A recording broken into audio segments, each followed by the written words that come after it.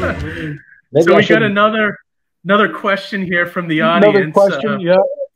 I'm late to the stream and not sure if this has been brought up, but I love Roy's work on the Marvel Dracula series with Dick Giordano. How was it returning to a series 30 years after starting it? Well, it was great. You know, it was Dick and I had, what's really weird, from the very beginning, back in the middle 70s, I had the idea to do the series. I contacted Dick and learned that it was one of his favorite novels too. So we decided we'd just do it. We did the first 40 or 50% of it, and then they killed the book. You know, it was being serialized. But from the very beginning, it was designed to be published someday as like a 200-page Dracula adaptation, which we had no idea anybody would ever do because they weren't doing 200-page graphic novels, comic books, or anything in 1975.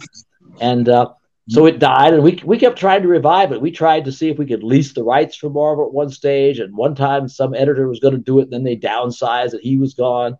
And all of a sudden, a few years ago, a young editor, Mark Beasley, he's not there now, but he called me up. He hadn't even been born yet when Dick and I had started the Dracula adaptation, or when it did this. And he saw that I had said somewhere, Dick and I kept hoping we'd finish it. So we finished it. They published it as a black and white book. It won some kind of designy award for somebody, not for Dick and me, but it was nice design. Then later they published it in color. So it's actually been out in 2 different editions. And, you know, I'm real, you know, pleased because it's an almost perfectly faithful adaptation of Dracula. And that's what I like to see things like that. Works of literature, I like to see them adapt. You know, there's a point to be made for changing things when you adapt things and so forth. But I felt when you're just turning a novel into a comic book, you know, it's almost like having delusions of grandeur to think you can improve it. Just tell the damn story.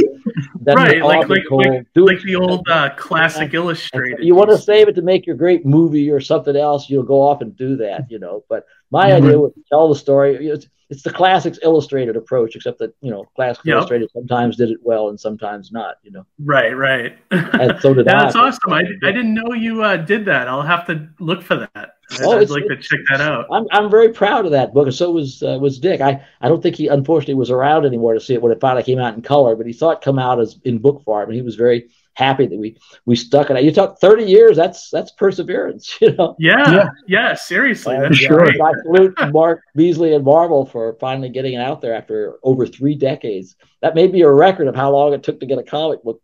A comic book story published, you know. I know. Of course, we took a 30-year vacation in between, but otherwise.